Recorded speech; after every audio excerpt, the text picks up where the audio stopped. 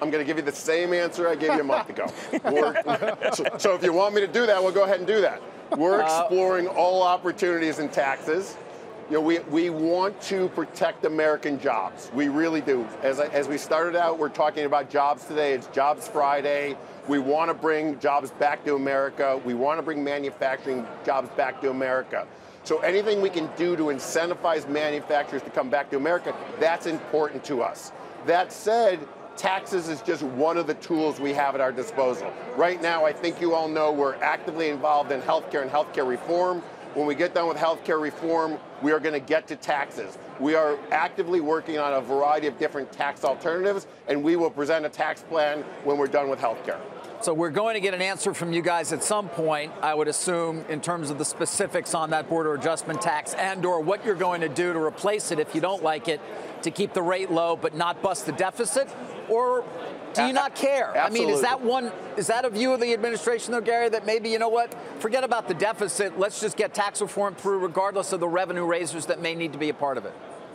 No, we do care. We do care. We care about the deficit. We care about revenue. We care about what's going on. We're going to absolutely do taxes under reconciliation.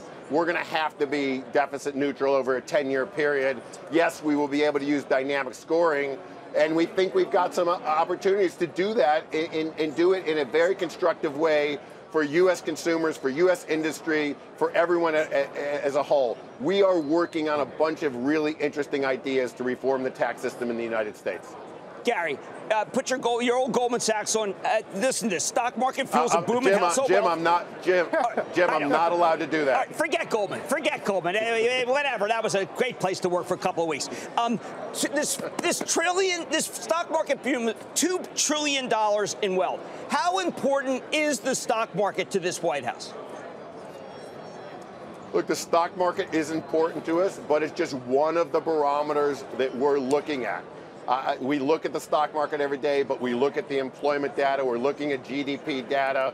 We're looking and talking to CEOs every day about what they're seeing in their business, about what their hiring needs are, what their opportunities are, where they see opportunities for us in America. So, look, the stock market is a barometer. The nice thing about the stock market, it's a fairly real-time barometer for us, so we do look at it.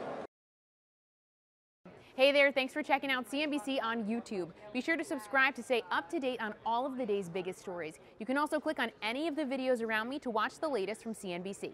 Thanks for watching.